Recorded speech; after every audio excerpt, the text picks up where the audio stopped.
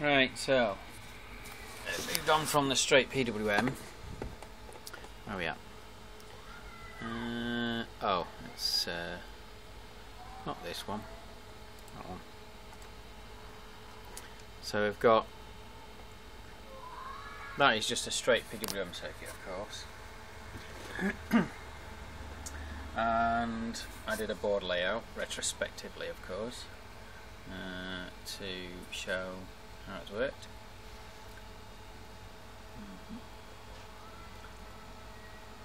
So what we need to do is move on to the split rail one. So I've done a low side test there.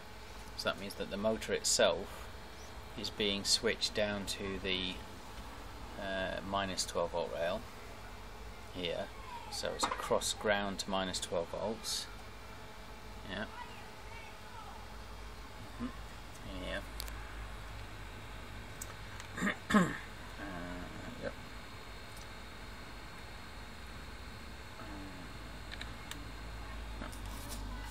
Just oh, it's easy enough to say.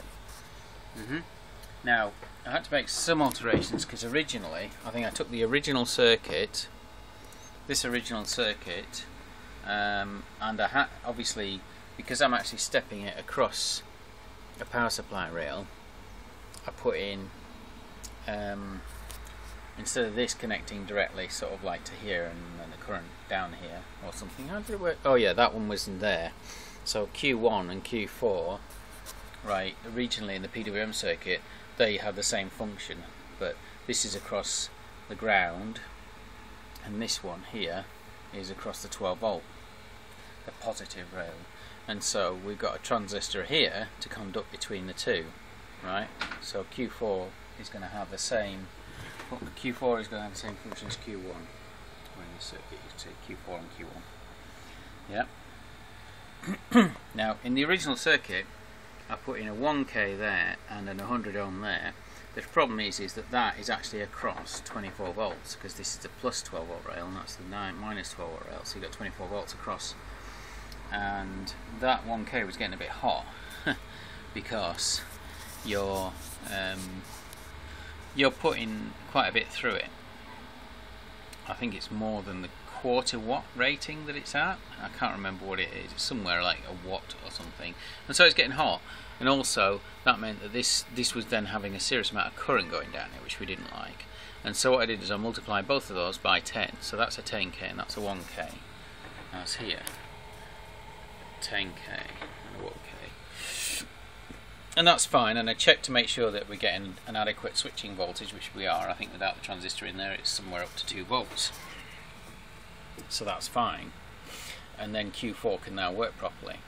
But also, and I haven't put it in this circuit I don't think, yeah, you see here this is a 10k and this is a 1k, those are the two resistors, and in the layout there that's the 1k and that's the 10k, R7 and R6,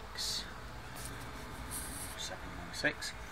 And then I've also I adjusted these. Let's look at Q2. Q2's got a 100 and a 470 in this circuit, but I think I actually changed it. Did I?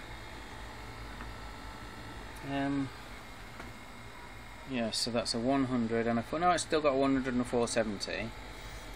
But what I also did in the circuit here, we've got a 1k providing the switch on current, right, for the bases of the emitter follower pair, the current amplifier, right, and I actually changed that because that was giving us about somewhere 4 or 5 microseconds, and so I've changed that now, and it's now in here it's now a 220 instead, so that gives us more current, and then that makes it so that it's actually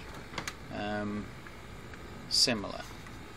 And something else that I did, which is actually if you excuse me, I'll just put this stand down. Something else that I did, which is not really part of the circuit, but also I put a capacitor in across the low side supply, because when you actually turn it up full, the motor draws too much current and a surge from this power pack, so I put a capacitor in there just to give it that extra bit, and that works. Now if I turn this down, you can see it's spinning. If I turn it down,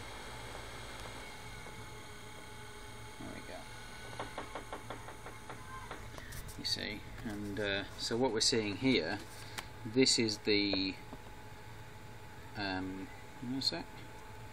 So yeah, so when it goes low, obviously this is pulling it down to the negative 12 volt rail, so pulling it down low is turning it off, I guess, isn't it? Right. Yeah. Sorry, no, switching it high, that's turning it on, and pulling it down low is turning it off. Yes. Okay. Yeah. So what's happening here is it's just drawing a little bit too much current. And so what you have to do is let that capacitor charge, run the power pack, and then I can then go up to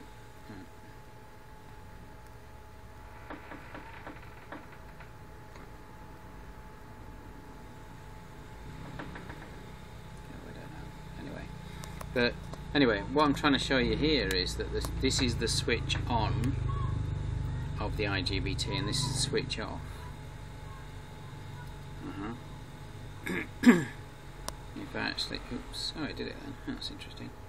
So if I do it so I can stretch it out a bit so you can see better. Now, stop it now. Now obviously it's noise from the sampling noise of the scope itself, but if you ignore the sampling noise you can see that down. Right, now the scale that we're on is 1 microsecond, and that is actually about half a microsecond there. Okay. Oops.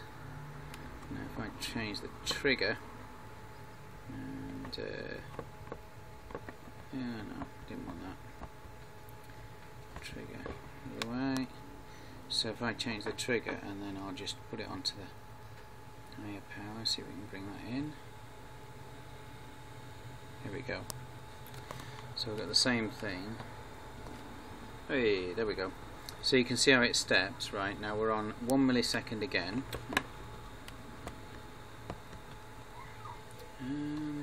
There we go. Right, and it's actually taking 2 milliseconds to charge. Sorry, microseconds. Is that right? Yeah, microseconds.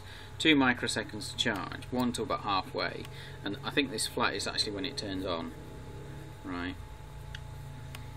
So it's 2 microseconds to charge and 1 microsecond, half a microsecond to discharge. So that's fine, and we're in the right sort of range.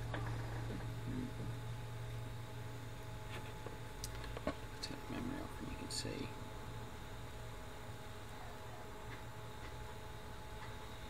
There we go. Yeah, that's a bit easier, isn't it, to see. And the scope itself's got a sampling problem, that's why it's giving that funny noise issue. Yeah.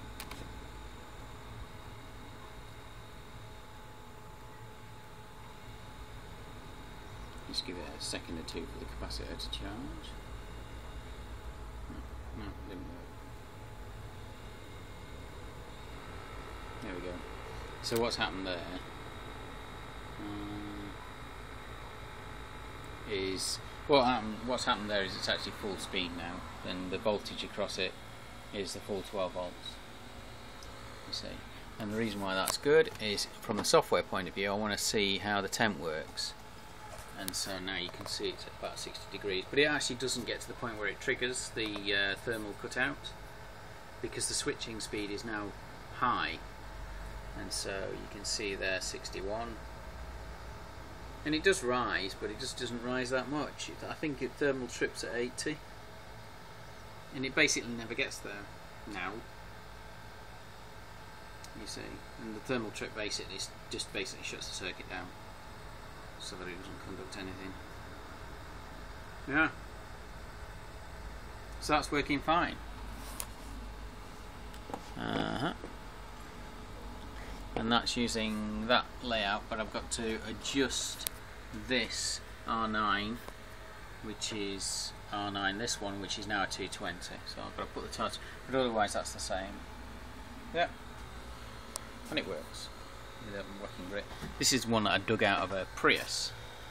Obviously it doesn't 450, but it's got basically 3.3 millifarad, so it's not bad, and at least it gives it the ability.